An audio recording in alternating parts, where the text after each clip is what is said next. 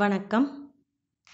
மா. செந்தமிழன் அவர்கள் எழுதிய விட்டுவிடுங்கள் எனும் நூலில் இருந்து இன்றைய செம்மை மொழி.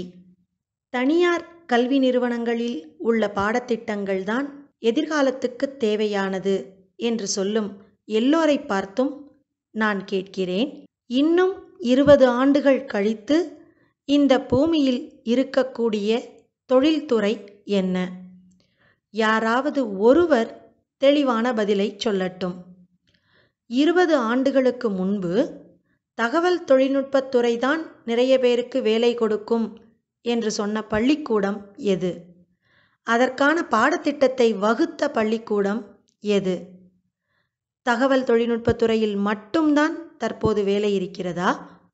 காப்பீட்டுத்துறை, வங்கித்துறை, எந்திர தொழில்நுட்பத்துறை, உயிர்ம தொழில்நுட்பத்துறை உள்ளிட்ட பல நூறு துறைகளில் இப்போது வேலைகள் இருக்கின்றன. இவற்றையெல்லாம் முன்கூட்டியே தெரிந்து கொண்டு பாடத்திட்டத்தை உருவாக்கி கொடுத்த பள்ளிக்கூடம் எது? அடிப்படையான தமிழ், அடிப்படையான ஆங்கிலம், கணக்கு, அறிவியல் இதுதான் இக்காலத்திற்கான பள்ளிக்கல்வி. இதை கற்றுத்தருவதற்கு எளிமையான பள்ளிகள் போதும். அரசு பள்ளிகளும் அரசு உதவி பெறும் பள்ளிகளும் போதுமானவை. அப்பள்ளிகளில் கல்வித்தரம் சரியில்லை என்றால் நாம் தான் அவற்றை சீர் செய்ய வேண்டும். மாறாக நமக்கு எந்த உரிமையையும் அளிக்காத கல்வி கொள்ளையர்களிடம் நமது எதிர்காலத்தையும் குழந்தைகளின் வாழ்க்கையையும் ஒப்படைக்க கூடாது. ஒரு கிராமத்துக்காரன் என்ற அடிப்படையிலேயே உங்களிடம் ஒரு கணக்கு கேட்கிறேன். நீங்கள் அந்த குழந்தைக்கு 3 வயதில் இருந்து செய்யத் தொடங்கும் கல்வி செலவுகளை அக்குழந்தையின் இறுதிப்பட்ட படிப்பு வரை கணக்கிடுங்கள். உங்களுக்குத்தான் நன்றாக கணக்கு போடத் தெரியும் அல்லவா? இந்த கணக்கையும் போடுங்கள். இன்றைக்கு உங்கள் குழந்தை 6ஆம் வகுப்பு படிக்கிறதா?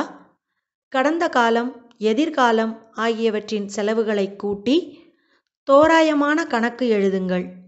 எவ்வளவு பெரிய தொகை வந்து நிற்கிறது என பாருங்கள். இவ்வளவு பணத்தையும் உங்கள் உழைப்பிலிருந்து உருவாக்குகிறீர்கள். இவ்வளவு பெரும் தொகைக்காக நீங்கள் ஓயாமல் ஓட வேண்டியுள்ளது, அவமானங்களை தாங்கிக் கொண்டு கடன் வாங்க வேண்டியுள்ளது. இந்த பணத்தை உங்கள் குழந்தை இளைஞரான பின்னர் சம்பாதிப்பதற்கு எவ்வளவு காலம் ஆகும் என்று சிந்தியுங்கள். அவ்வாறு சம்பாதிக்கும் போதும் உங்கள் பிள்ளைகள் தமது குழந்தைகளுக்காக மீண்டும் ஓடிக்கொண்டும் கடன் வாங்கிக் கொண்டும் தான் இருக்கப் போகிறார்கள் என்பதையும் மனதில் நிறுத்துங்கள். இந்த பயணத்தின் போக்கு எரிச்சலையும் கவலையையும் தரவில்லையா? என் பிள்ளைகளை இவ்வாறான போட்டிக்களத்தில் அனுப்புவதாக இருந்தால் எனக்கு இவ்வாறான உணர்ச்சிகள் மேலிடும். ஊர் திரும்ப வேண்டும் என்று விரும்பக்கூடிய இளைஞர்கள் பலர் உடனே ஊர் திரும்ப முடியவில்லை. அவர்களுக்காக பெற்றோர் வாங்கிய கடன் அவர்களை பெரும் பணத்தின் பின்னால் ஓடச் செய்கிறது. குழந்தைகளின் கல்விக்காக பெற்றோர் கடன் வாங்குகிறார்கள். பிள்ளைகள் வேலைக்கு சென்றதும் தமது வாழ்க்கை முறைக்காக கடன் வாங்குகிறார்கள். இந்த கடன்களையெல்லாம் அடைத்து முடித்துவிட்டு ஊர் திரும்பும்போது பலருக்கான ஊரே இருக்காது. ஏனெனில் எந்த நிறுவனங்களுக்கான கல்வி முறையும் வாழ்க்கை முறையும் இங்கே உருவாக்கப்பட்டுள்ளதோ அதே நிறுவனங்கள் நமது ஊர்களின் இயற்கை சூழலை சூறையாடிக் கொண்டுள்ளன.